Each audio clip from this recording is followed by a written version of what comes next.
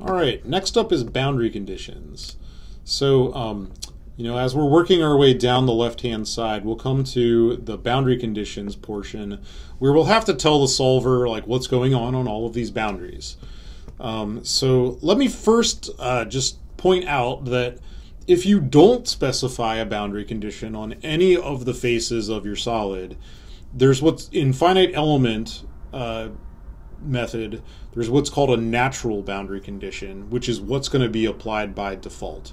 The natural boundary condition for heat transfer is adiabatic, meaning that there's no heat flux through the boundary. So any surface that I don't click on or I don't explicitly tell it what to do, it's going to treat that as an adiabatic surface, which is actually great. That means that a lot of the times, like, there will be a lot of portions of your solid where you won't have to actually specify your boundary conditions.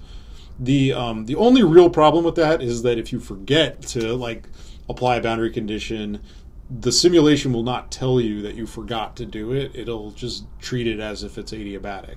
So this is one thing you're going to want to verify when you are done with your simulations, is that the boundary conditions look like what you think they were supposed to look like. But that being said, like, you can click on the plus sign to apply each individual boundary condition. So you'll kind of get a sense of like there's 5 options here, and they are exactly what you think they are.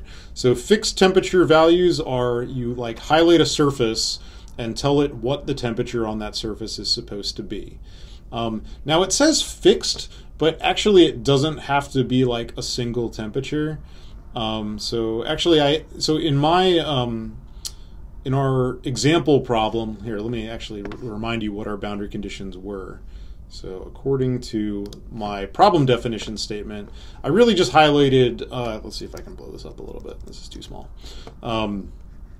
I had highlighted 2 particular boundary conditions. One is that at the upper surface, so like the top of our sphere, I wanted to have a Gaussian laser heating. So this is a heat flux condition. So we're going to specify the heat flux on the upper portion of our bowl, but on the lower portion of our bowl, so like where the distance is like a fixed distance, so that's like the outer portion of our hemisphere, I'm going to specify that the temperature is 0 on those outer boundaries. So that's a location where I have a fixed temperature. So those are our only boundary conditions, actually. That actually covers all the boundaries of that solid. So that is what I'm going to do. Okay, let me go back to my simulation now. Where was that? Is it this one? Yes. Perfect. Okay, so that's a fixed temperature value on the bottom portion. So when I click on the fixed temperature value, it brings up this drop box, or this little property thing. So when it highlights blue, that means that like it's expecting me to assign a face or a volume or an edge to this condition. In this case, it only makes sense to apply a face to have a fixed temperature value. So I will click on it, and it will select it.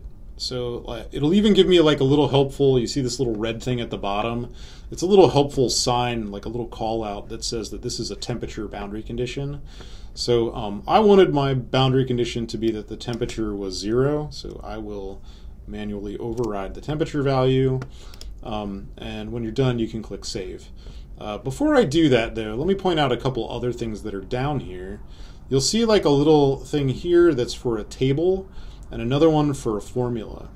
If you click on formula, you can actually specify like a temperature that varies in space. So like I can create a formula that depends on X, Y, and Z.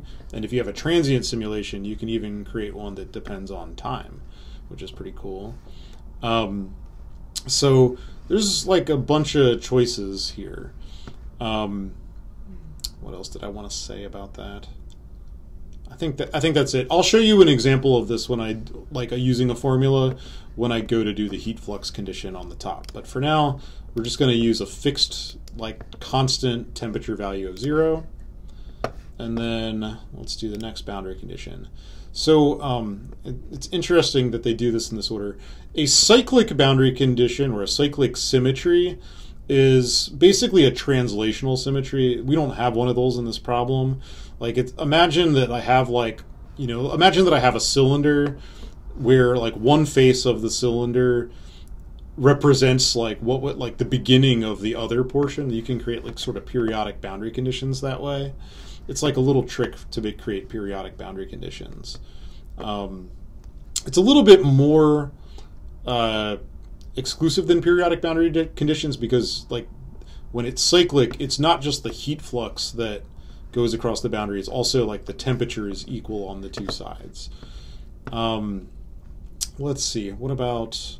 Okay, surface heat flux is the one that we actually have here. So in our actual problem, I was going to say that like there's a Gaussian laser that's spread across the top surface.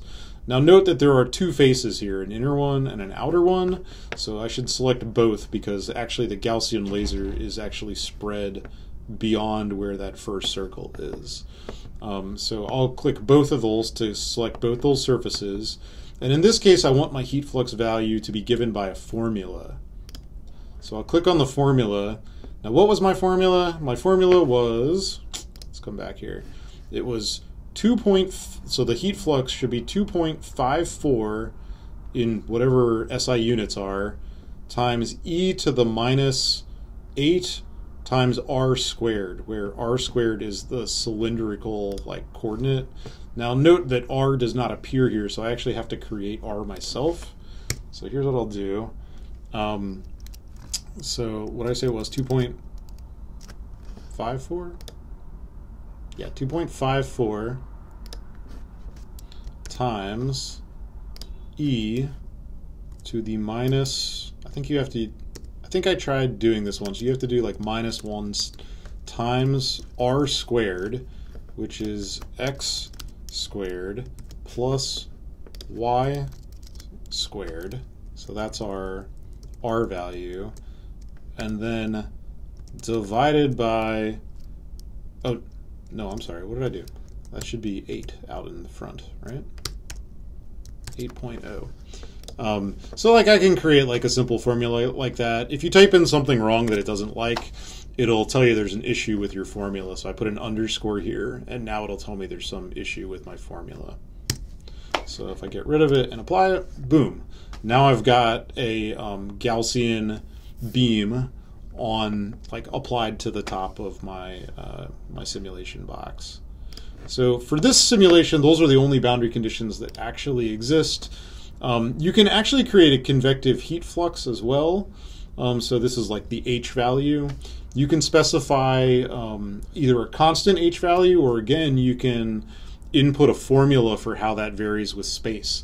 This is really useful, for example, if you have like a flow over like a plate or an airfoil where the heat transfer coefficient might be a lot bigger on the leading edge than it is on the trailing edge. So like for laminar boundary layers, the heat transfer coefficient goes inversely with distance to like the half power or something like that.